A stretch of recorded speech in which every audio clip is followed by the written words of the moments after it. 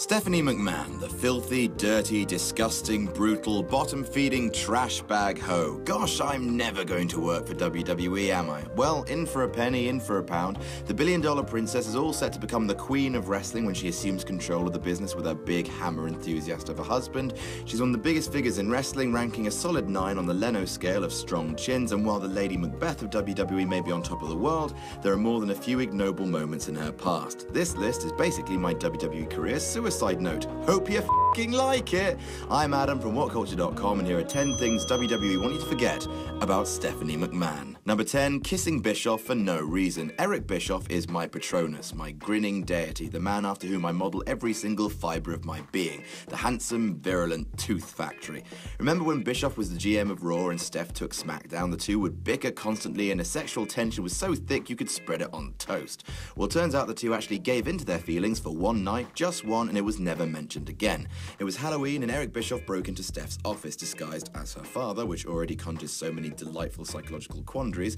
Eric removes his Vince mask and then grabs Stephanie for a kiss. She initially fights him off, and then it appears like she likes it, and then the two kiss on a desk. Then it's forgotten about entirely. I mean, it makes sense to me that someone would want to kiss Eric Bischoff, but you'd think they'd at least get a story out of it. Fun fact, Eric would then go on to kiss Linda McMahon, because L-A-D. Number 9, HLA. The Ruthless Aggression era was really weird. Like, the Attitude Era was grotty, but this is completely f***ed all the way up. In 2003, Eric Bischoff, and again, if I had a Game of Thrones house, his smile would be on my f***ing banners, he introduced a new company policy whereby two lesbians would occasionally come to the ring and kiss in front of a bunch of rowdy male fans, thereby pinning Good Taste to the wall and repeatedly shivving it in the stomach.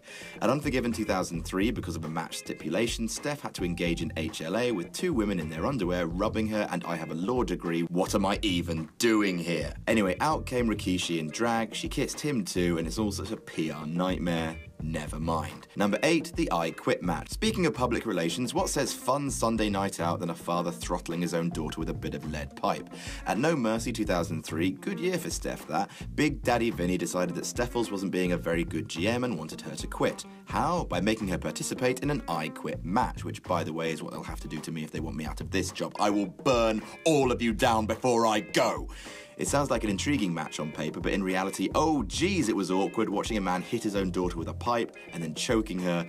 It's just a bad 9 minutes. Number 7, backstage tyrant. Being a McMahon guarantees two things, that you will walk weirdly and that you have the ability to throw around arbitrary power backstage. In 2002, Steph was made director of creative writing, and since leaving the company, several ex-WWE writers have come out of the woodwork to say that she is as tricky to work for as it is for Run DMC to rock a rhyme that's right on time.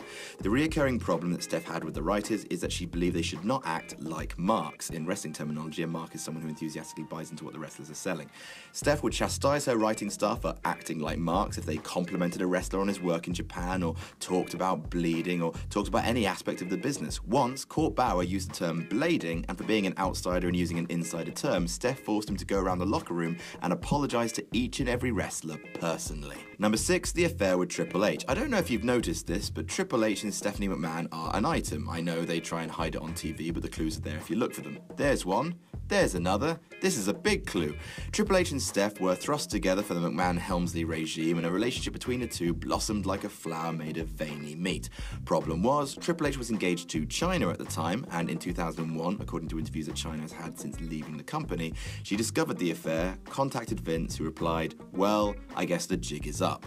As she told it, she was let go from the company shortly afterwards. Now, the exact circumstances of Chyna's departure from the company are spotty at best, but the affair occurred, and since Chyna's death in April, WWE will definitely want it forgotten. Number 5, that charity tweet. Steph is a weird creature, not just because she's a McMahon and is therefore biologically closer to a doom cloud than a person, but because she's one of the biggest heels in the business, but also the face of WWE's numerous charity drives. WWE have been incredibly present in the charity sector in recent years, with Be a Star, Susan G. Komen, Connor for the Cure, and many other worthy causes, which is great, until you see this tweet sent by Stephanie McMahon, in which she quotes Biz Stone, co-founder of Twitter, and saying, philanthropy is the future of marketing, it's the way brands are going to win. Well, doesn't that just throw every single charitable thing that WWE's ever done in a much darker light? It's all a calculated marketing campaign. I mean, sure, the fans could probably guess that, but don't actually say it. Number 4, the boob slip. Ah, boobs. Here's to them. Everyone raise a glass. Stephanie McMahon has a pair of boobs, which have fluctuated in size over the years, as eagle-eyed Chris Jericho often took delight in pointing out.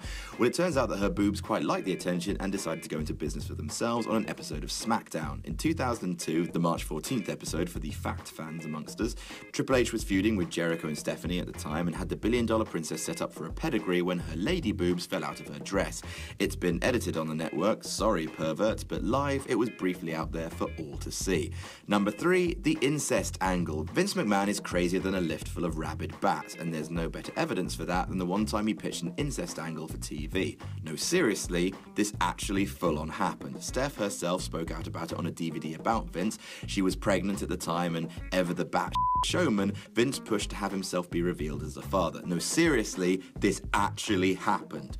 What happens in Vince's head? It must be like the Battle of the Somme in there. When Steph said, "No, Vince, no, my actual father, you're not going to be the dad of my unborn baby," Vince said, "Well, okay. How about Shane? Why must you be so mad all of the time, Vince?" Number 2, the 9/11 comment. After the horrific attacks of 9/11, WWE actually did a great thing. People throw a lot at the company, but by organising a live SmackDown mere days after the attack, the first mass assembly of its kind since, Vince and co sent a brave and powerful message that we are not afraid. That's great. It's just a shame that during that episode on September 13th, Steph put her foot in her mouth in a big way. She did a piece to camera about how a few years ago, her family also came under attack. The incident she was referring to, the steroid trial, where Vince was taken to court for allegedly distributing drugs to his wrestlers.